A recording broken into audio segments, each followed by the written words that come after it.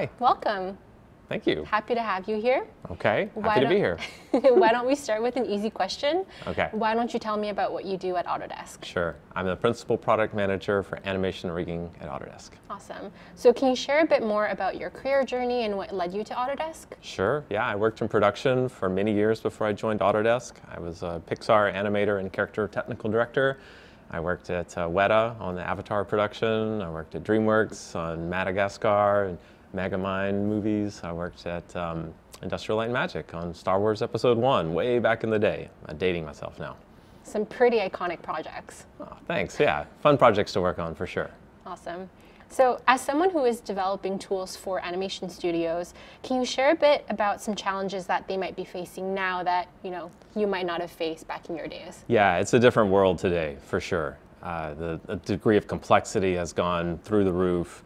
Every artist wants to be able to interact with full hero geometry, full textures.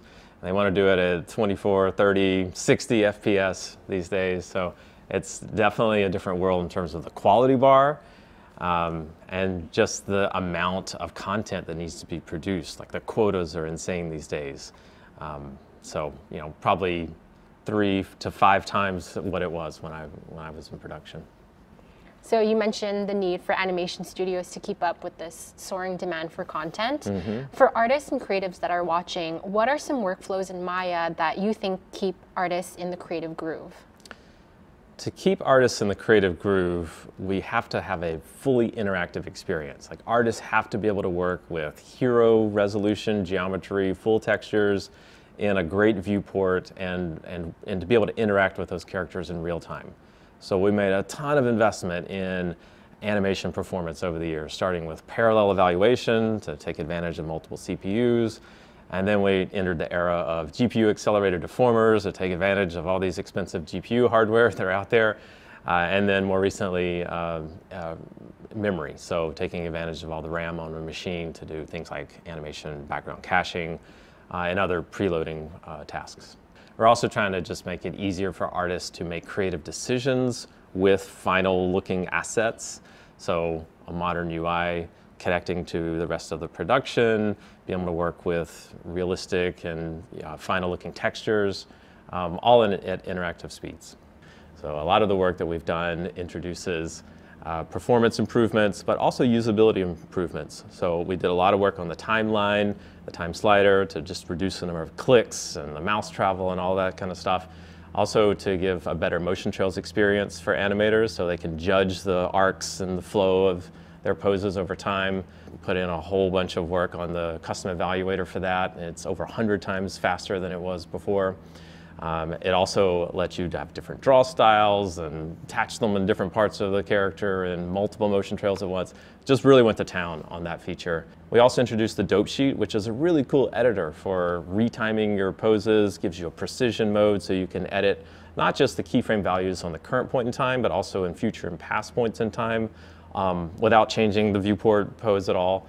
We introduced things like custom selection sets, so if you're working on a particular part of the character, say you're animating Buzz Lightyear's hands, you can set up all the different commonly used controls for the hands of that character in an animation selection set, and then reuse that in other shots, share those selection sets with other animators working on that character in your scene, rather than having to pick this body part, animate that, pick a different body part, animate that. We're bringing all that together so it's much more efficient.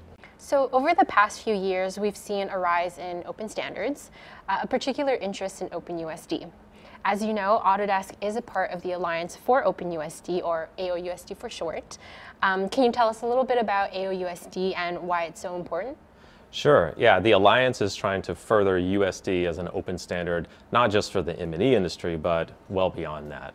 Trying to standardize data, but also how applications work with that data. So last year, Autodesk released LookdevX, which is an agnostic material authoring plugin that currently supports OpenUSD data model natively in Maya.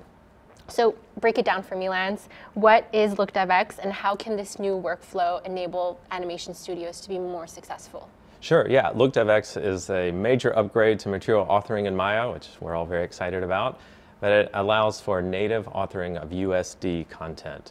So an artist who authors a material with LookdevX in a procedural, modern UI can take that asset and move it to another DCC without any type of conversion. So as long as the other applications support USD, the data that you author in Maya moves over seamlessly to other applications. Oh, interesting. Autodesk is making a large investment in USD. This, of course, means native workflows in Max and Maya, but also in products like Motion Builder, where now you can load USD stages in Motion Builder, you can manipulate them right alongside your Motion Builder animation. We're also working on OpenUSD for animation curves. This is a collaboration with Pixar and the steering committee for USD. Of course, the Alliance for OpenUSD is involved in this as well. But we're really trying to standardize animation curve representation across all DCCs. So animation data becomes portable. As long as your target application supports OpenUSD, then you don't have to do any kind of data conversion to get your animation curves over. Awesome. And are there any benefits to other industries for USD, or is it strictly a media and entertainment benefit? Yeah, there's a benefit for OpenUSD for animation in other industries. Everyone needs to work with data over time, so it makes sense that you would need to represent that in a standardized way. So Lance, as you know probably from experience, making an animated film is truly no small feat, especially because you have various teams, departments, studios, all working together, and certainly sometimes across different countries or time zones. So how can studios better track things like assets, shots, deadlines, budgets, you name it? So you can track budgets and shots and deadlines in Flow Production Tracking, formerly ShotGrid, and that hooks up to Maya.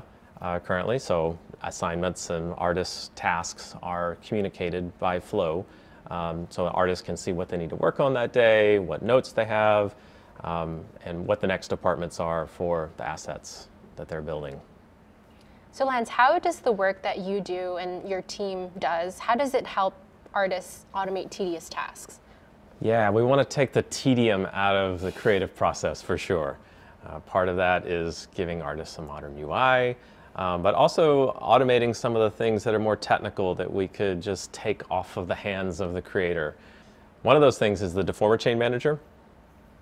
Previously, if you wanted to change the order of your deformations for a particular character, you would have to do some plumbing. You have to open up the node editor, take the inputs of this, and reroute them to the inputs of another node in the graph.